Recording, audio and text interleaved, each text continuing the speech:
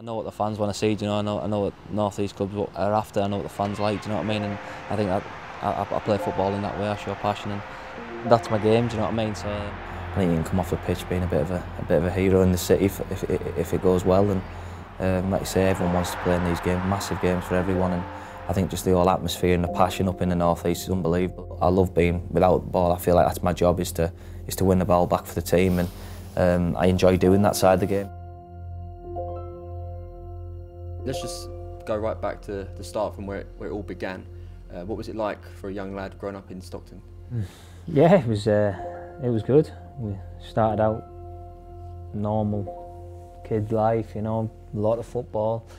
Graduated, went to Middlesbrough Academy, and yeah, grew up through there, and had a tough knee injury when I was first year apprentice, which was 16. Come back from there and managed to break into the first team not long after that, which was great, and then it all really kicked off from there. You mentioned about breaking into the team young, 17 years of age, to make your Premier League debut against Newcastle United. A massive game for Middlesbrough fans and Newcastle fans. What was it like the moment you got told that you would be playing in that game? Yeah, I was delighted. Yeah, very nervous, and went out to warm up, calmed down, and then after that it was just here I am, you know. Let's get on with it. And how important for yourself was it to? You mentioned here I am, you know. How important was it to make that mark on your debut, you know, and to win it as well as that man of the match? Yeah, like you say, I felt I was competing in training really well, and we had a lot of big players at the time as well at Middlesbrough, and I felt I was really competing and holding my own in training, and I think that gave me a lot of confidence going into the game. And then I remember I just made a little challenge, shoulder to shoulder with Shearer actually, and I remember turning around and Southgate giving me a good G up, you know, and just saying well done, and I just thought really settled me down early in the game. And from there you went on to become Middlesbrough's youngest ever captain, age of 18. That sort of leadership quality you've always displayed throughout your career. How important is that in terms of your own, you know, your own sort of stance on the game? Yeah, I think, you know, I think the talking, and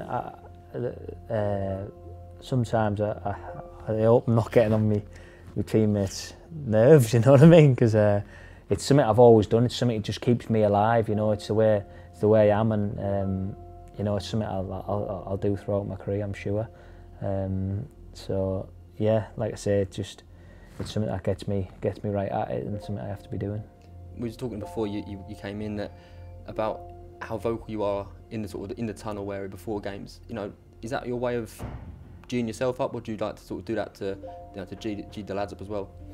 I think it's just more making sure, you know. I'd hate to think that sometimes you go out and you think, oh, why didn't I just do that extra bit, you know, to make sure we were ready as a group, and everyone was switched on, and because there's so many games so quick, and the lads have done it for so many years, it's quite easy sometimes just to switch off for a minute, you know. And I don't think that's being unprofessional. I think it's just normal, you know. That's just normal for everybody in life, you know. You can't always be really on it, and that's where you need your teammates just to help each other out. And sometimes I might need it, and I like to think my mates do it for me as well.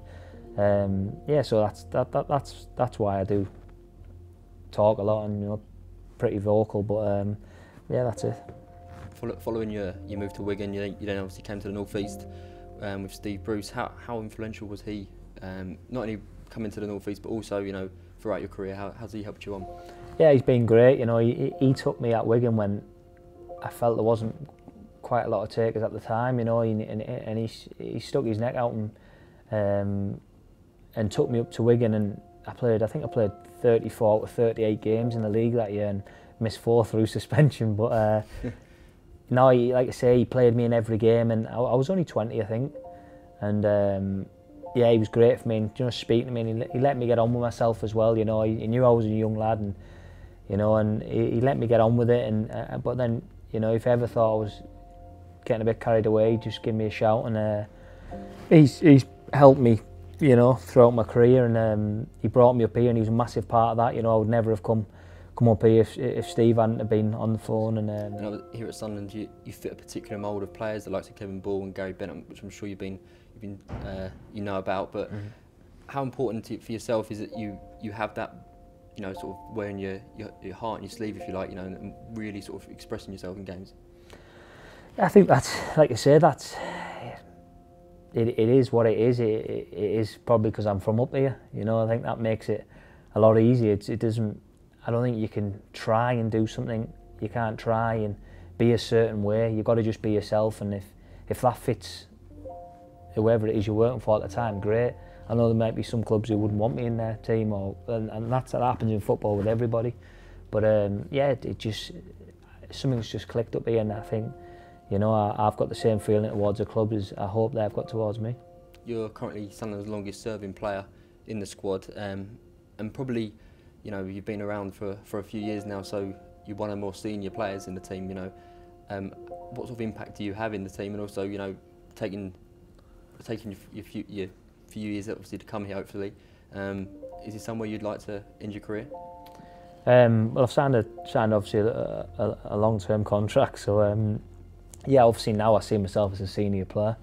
I think that's only really came in the last year or so, for me, how I feel.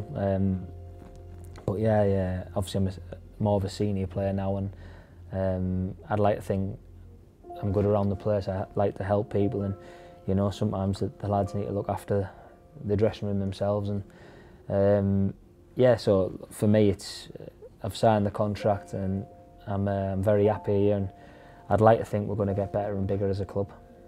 Perfect. All right. Sweet. Yeah, thanks very much for that. No worries, lads.